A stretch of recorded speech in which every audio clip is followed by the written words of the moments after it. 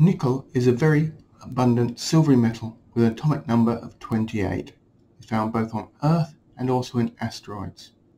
Unfortunately though, most of the nickel on Earth is located towards the Earth's core, with less being found in the accessible mantle.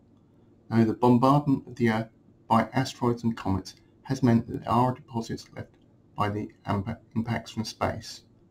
Where pure nickel is exposed to the air, it will slowly form a layer of nickel oxide on the surface, while maintaining a pure nickel core. This does mean that most of the naturally mined nickel is actually nickel oxide rather than pure nickel. Some asteroids may contain pure nickel that hasn't been exposed to the Earth's atmosphere. This kind of protective cover from oxidization is the reason why some new extremely powerful neodymium magnets are covered or plated with nickel. Nickel itself can also be used to create fairly powerful permanent magnets when combined with aluminium and iron. The most common usage of nickel though tends to be in making coins and stainless steel.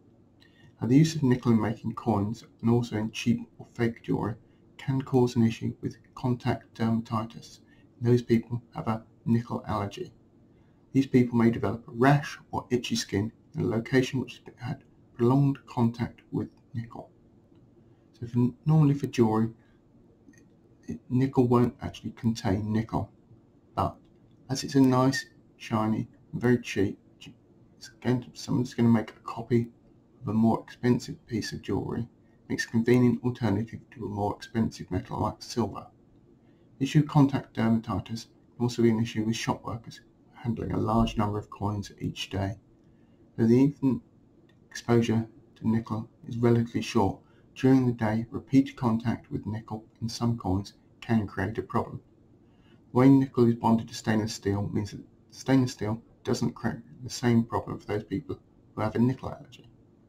For this reason, some mints, rather than making coins out of cupro-nickel alloy, are now covering nickel coins in steel plate so they don't create skin reactions in members of the public. This means that some coin operating machines may need some slight adjustments to recognise the new coins if and when they're actually introduced. Since nickel will readily form bonds with many other elements, a wide use of compounds and alloys that use nickel create various things including armour plating, boat propellers, turbine blades, rechargeable batteries, toasters and ovens. Ludwig Mond, a German-born British chemist, was the first person to find a way of creating pure nickel by what became known as the Mond process. He set up a company to produce pure nickel from ore imported from Canada. Eventually that company merged with other companies to create ICI. Since nickel is an element, objects containing nickel can be recycled and the nickel recovered and used again.